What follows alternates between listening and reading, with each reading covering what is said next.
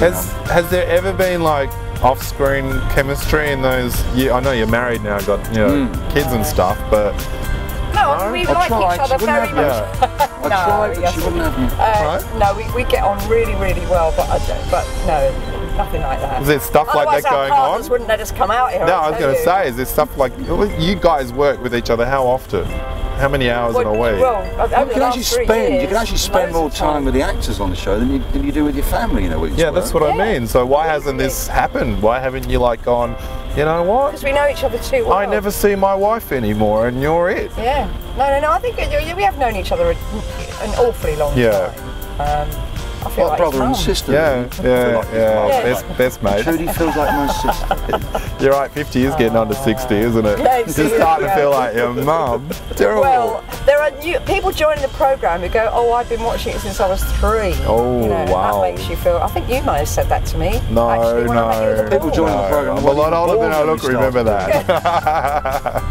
So where do you want to go from here then? Where do you see your role in the future? I don't know. I've got no idea. I mean, when I leave, which I will have to leave quite soon. Are they pushing you out? No, not as far as I know. But then, you can only stay in the police for so long. True. And long I'd service like to go before I get pushed, to be honest. Yeah. I don't know. I'd love to do some theatre. I'd love to do some telly if anybody would give me the Because you used to be a dancer way back. You used to do that. What happened to that? Yeah, didn't know that. Can't you tell by the sexy legs? I mean, they're holding up. I used to be a teacher as well. Oh, what? Maybe I'll go back to and you didn't go down that way?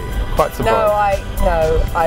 Neither of those things were really... No dancing, no single out, no album. What's going on? You know? Well, that's now. Back then, it was different. Not the done thing. No, it's true.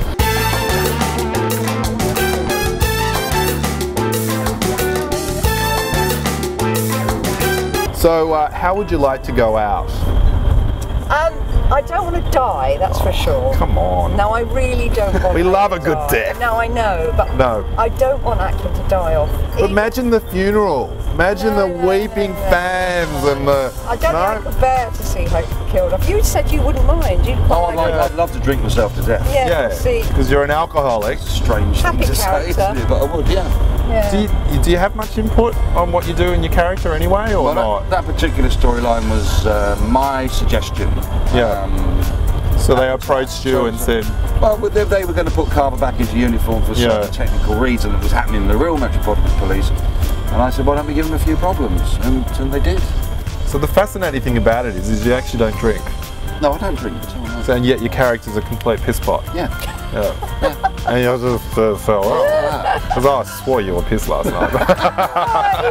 He wasn't. I know, I was quite surprised. He gets high on atmosphere. Yeah, it's feeding off your energy, I think. I must. Do you remember anything from last night? Yeah, no, I was very good actually. I'm jet lagged.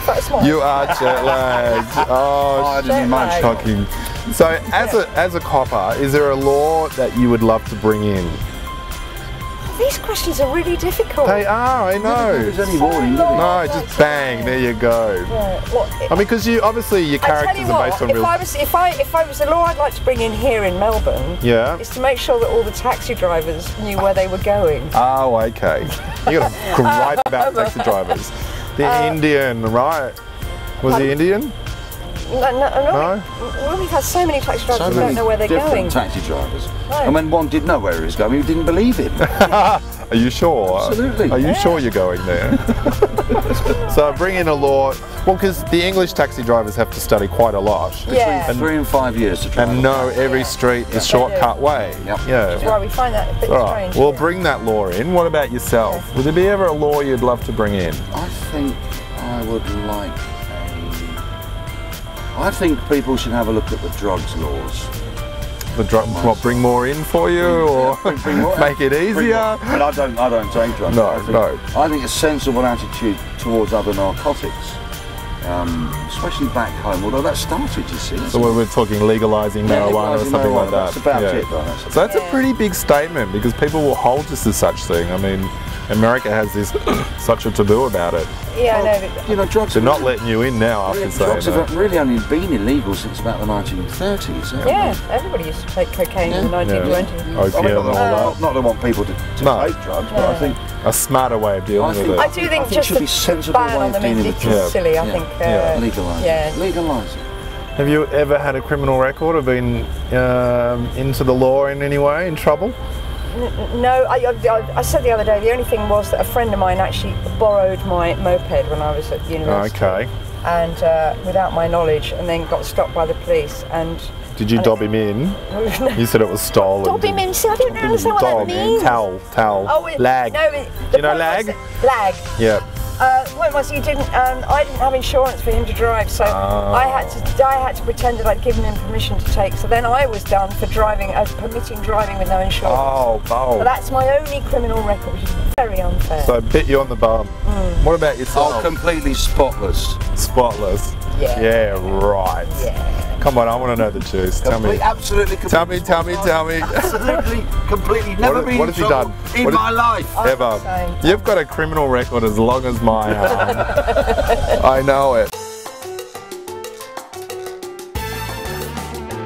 We'll go into a bit about the characters and the storylines. Are they based on real stories? Where does the information come from? Some of them are. I mean, I think sometimes they trawl the newspapers and look for storylines that way. Some of the writers.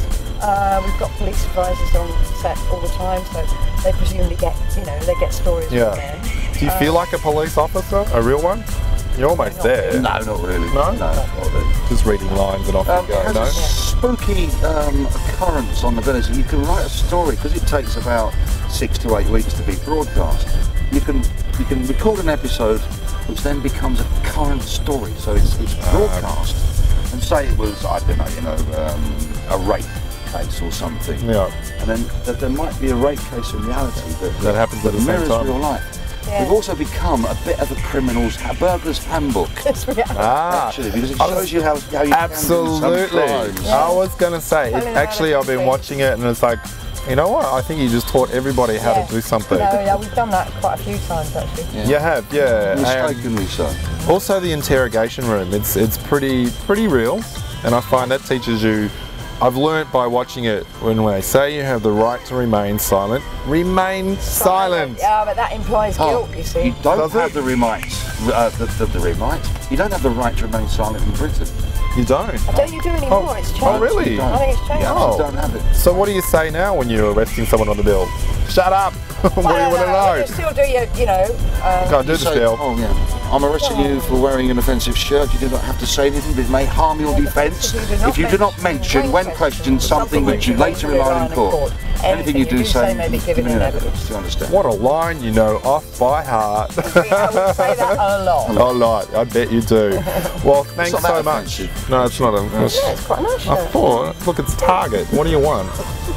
She's that black English, you know what I mean. Well, thanks so much for being in the back of the limo. It was a pleasure. I hope you enjoy the rest of Melbourne. We will. Big tour in Australia. Grand Prix tomorrow. Yes. And I hope I see you back again. I hope to be back. Oh, yeah. We've had a great time. Absolutely great time. It's unfair because I got 2 of you, so I really split the time in half, whereas I could do one-on-one, but anyway, that's it. Well, thanks for watching. I'll see you next week.